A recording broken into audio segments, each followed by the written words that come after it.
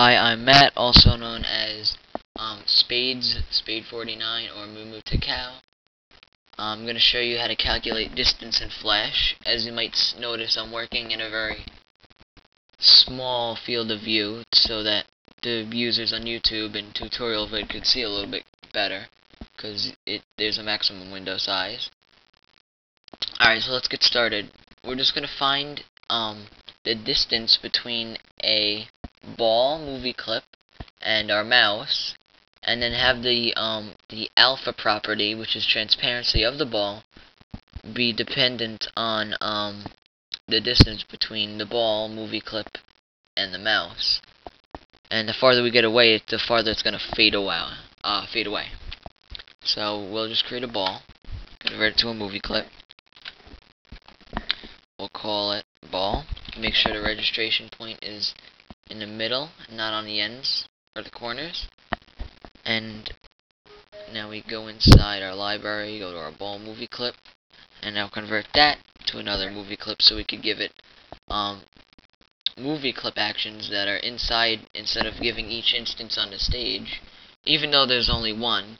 But hypothetically, if we were going to use multiple ones, we could just make it totally self-sufficient. So ball in, and now we're still in our ball movie clip, and now this right here is the ball in movie clip. So we select that, press F9 to open up our actions. Let me just move this over so you could see. Alright, now I'm going to do our actions. Make sure it says actions movie clip and you have the ball in selected. And now what you want to do is on clip event,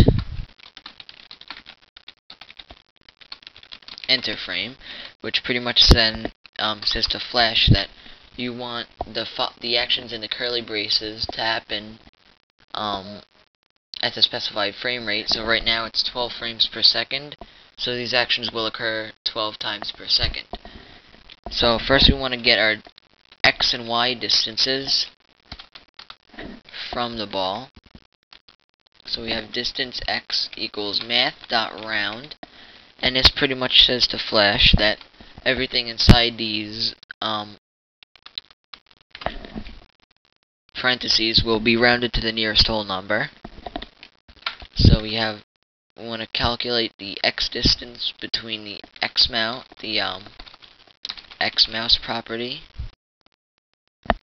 and the parent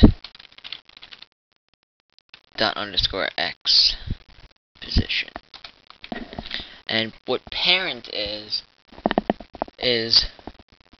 pretty much the container that the movie clip is in. For example, these actions are applied to the ball in movie clip, but the ball in movie clip is inside the ball movie clip. So parent refers to the ball, and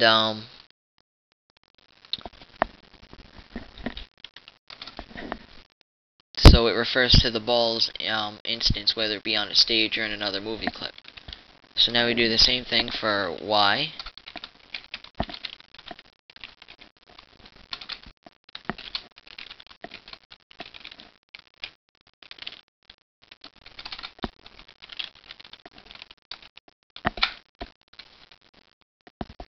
And now we want to find our distance. And to find that, we do what's called the Pythagorean theorem, which if you take trigonometry, if you learn trigonometry, it's pretty much you have a right triangle. It's a terrible right triangle, but you have a right triangle, and you have side A, B, and C, and then the side of this side, the length of this side squared plus length of this side squared equals the length of side C squared. It's A squared plus B squared equals C squared. So now we're going to do that into Flash. We already have our A and our B, which is the distance X and distance Y. Then we'll go back to our ball movie clip, open up our actions, and now we have our new distance variable. And this is math.round, the square root, SQRT, distance x times distance y plus distance y. Make sure distance x is times distance x, so it's squared. Now we have distance y times distance y,